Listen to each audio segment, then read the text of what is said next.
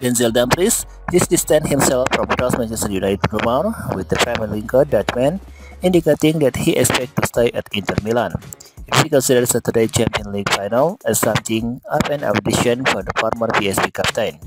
The Athletic reporting that Dumfries is one of the right back under consideration by Manchester United, then it appears that it's perhaps safe to say Erik ten Hag sought the resisting any temptation to pick up the pop, and so Dumfries struggled badly in Istanbul. Rodri, second half winning ensuring that Manchester City equals Manchester United treble success.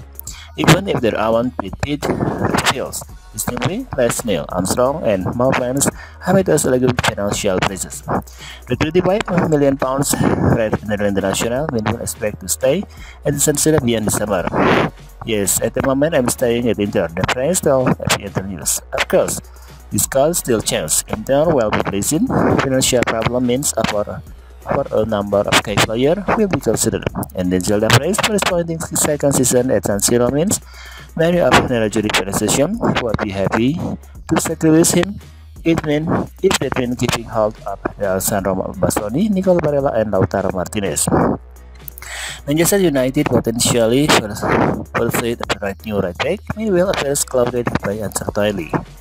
As is tradition at Old Trafford, this day it seemed Iguodala recently signed a new deal. A few players have been rumored with, so dramatically in the space of 6 months as Aaron Wan-Bissaka. The Athletic, however, reported Manchester United will still look to sign and upgrade for the right back spot.